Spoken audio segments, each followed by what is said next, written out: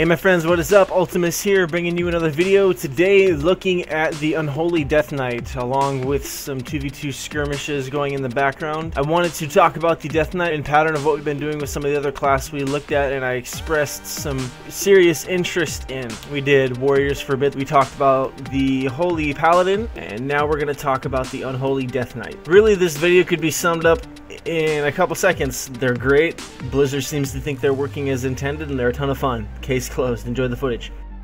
No, but we're gonna talk about it a little bit more, because in the video I was messing around with a couple different specs. I was alternating between the 3 different choices for rune control talents and things of that sort. Wanted to see which ones I felt I had the most success with, but overall Death Knights are in a great spot. Frost, Unholy for PvP, they're great. Unholy still seems to be the better spec for arenas, though Frost does have its place. Just good bursty hits. Definitely a lot of fun in battlegrounds, and if you got a healer that's willing to continually Q, I could see how Frost would work out. But Unholy, just between the control, the dots that will get out of control pretty quickly, the pets, things like that, the utility that you bring to the table as an Unholy Death Knight still I find is superior to Frost.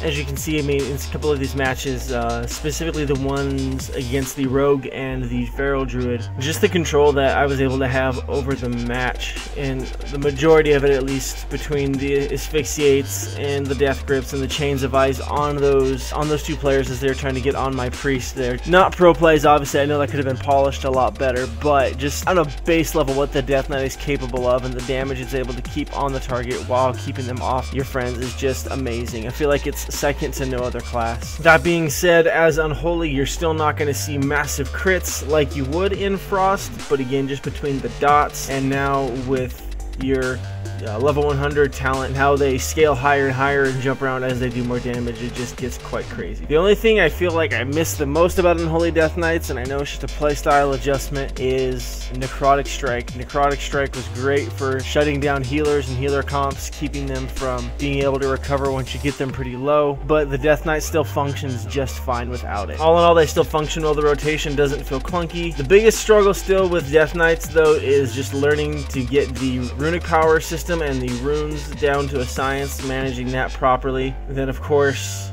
just the downtime between Frost and Unholy. Both suffer pretty high from it. At this state of the game, the downtime is pretty intense. You'll go through bursts where you're doing tons of stuff and then you're kind of just sitting around waiting for stuff to come back up. That's the only real drag with Unholy Death Knights I'm finding, is just that downtime. I'm still finding that my talents of choice are Plague Bearer, Lichborn, or Anti-Magic Zone, Asphyxiate, Runic Corruption, or Blood Tap, Conversion or Death Pact, though leaning strongly towards Conversion, Desecrated Ground, and Necrotic Plague. The Plague Bearer and Necrotic Plague work so well together. So yeah, that's pretty much gonna do it. Really, Death Knights are great. Looking at the patch notes that are just coming out today, all the other buffs and nerfs that are coming to some of the other classes, and yet Death Knights remain unchanged, not one note on them. So that seems to tell me that Blizzard seems to think they are working as intended, and so expect to see Death Knights going live based on what's functioning right now in the beta.